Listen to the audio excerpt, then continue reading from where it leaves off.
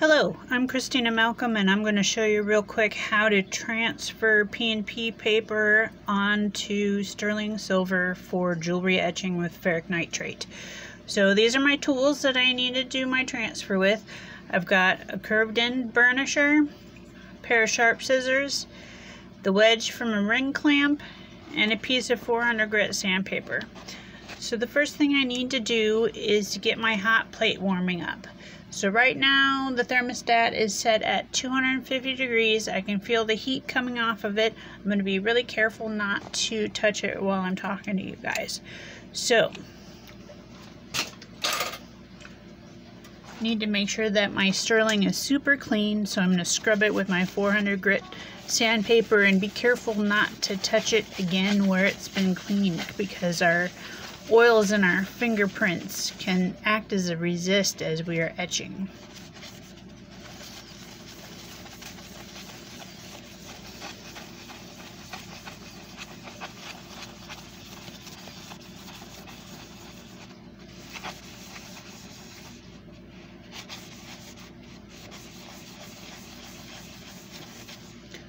Alright, I'm going to look and make sure that I've got that evenly sanded, and I can tell that I do not, so I'm going to work on it some more.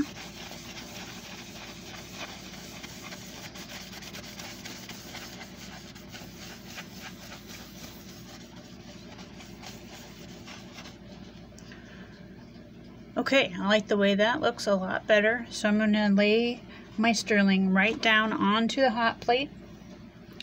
And remember to be careful that it is hot. Now I have my super sharp little scissors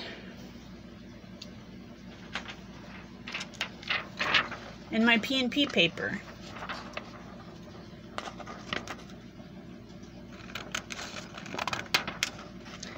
I'm going to cut it out pretty close to the image.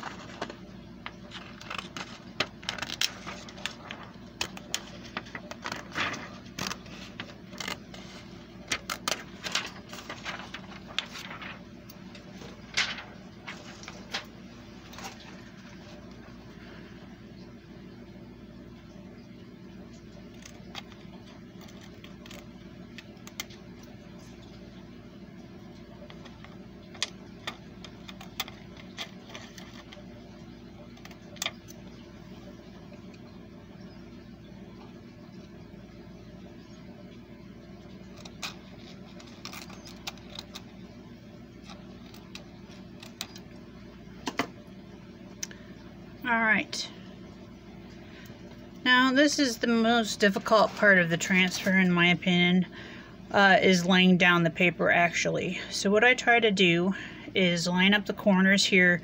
Remember, everything's really hot. I have the PNP paper bowed a little bit, so it's going to touch down in the center first. I'm looking through the shiny part of the paper to see the transfer image underneath. You can see the black through the shiny. I'm using that to line everything up. And now I'm just being as still as possible and holding my breath and laying it down. That wasn't bad. Okay, so now we need to burnish like crazy. That's what these guys are for. My students always say that they never would figure in 100 years that you need to burnish this hard, but you do. First thing we need to worry about is getting the bubbles out from underneath the paper. So I'm using my wedge to smooth out, working from the center towards the edges, trying to encourage any bubbles that could have gotten trapped under there to migrate out towards the edges. Equally at the same time, I am kind of pushing things down so that it's in the right place and it doesn't slip as I'm burnishing it in a couple minutes.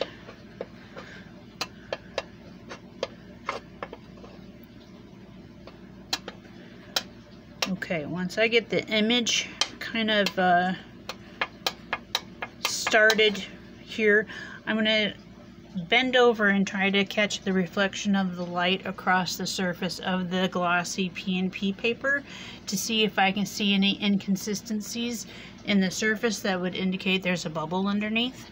So I'm going to actually bend over and I'm looking across the surface, and can't actually see anything right now. Actually looks really good. So now I'm going to use my burnisher in my right hand, and I'm going to use my wedge to hold this down as I work. So you have to burnish harder than you think you do. And I'm going down each trunk of my tree in the transfer and burnishing it with that curved part of my burnisher.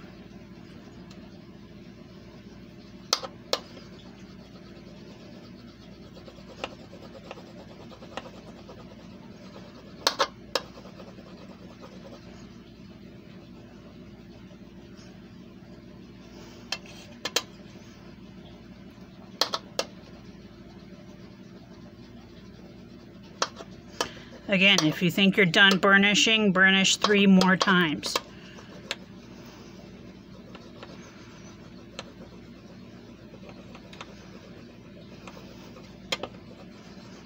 You want to be able to see the black from the ink in your transfer through the glossy side of your PNP paper very clearly, because this will tell you that your image has transferred.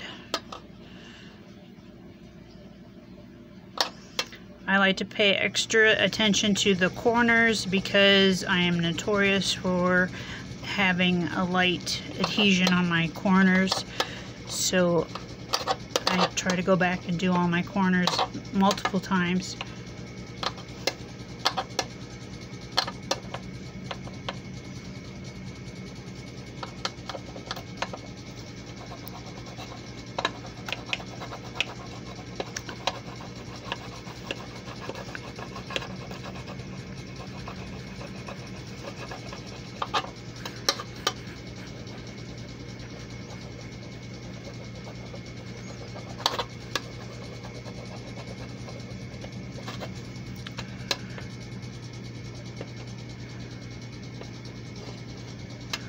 Alright, I'm starting to feel pretty confident about this. I'm going to turn my hot plate down to warm.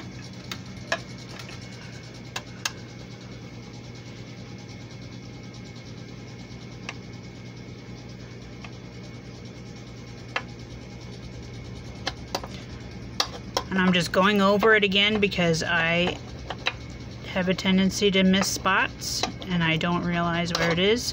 So I'm trying to use a variety of strokes and methods to transfer the image. And you can hear when my burnisher falls off the edge of the silver how hard I'm pressing. Okay, so I'm going to sneak a peek just by lifting a corner here and seeing how good the adhesion is. So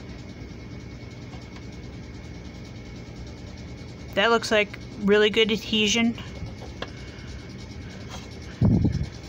So I need to pick the piece up now, which is kind of difficult. So I scoot it over to the edge.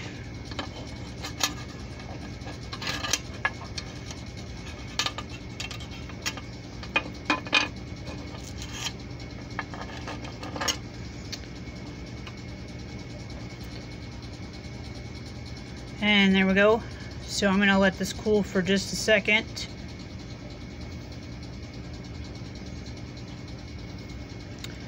And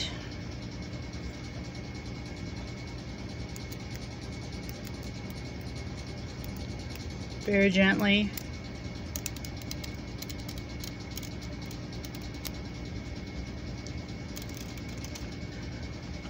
Alright, that was really great adhesion. You can see by the black spots that are left on the transfer that it wasn't perfect adhesion. Those are the bubbles that I was talking about that I didn't get all the way out that I thought I did. And you can see here that you can't really tell that I'm missing anything except for that one great big spot right there. If I wanted to, I could go in and try to repair that with some fingernail polish, but I'm not going to worry about it. This is going to be good enough for my etching. So now I'm going to go ahead and move on to getting it mounted and ready to go into the ferric nitrate. Thanks for watching and hope that was helpful.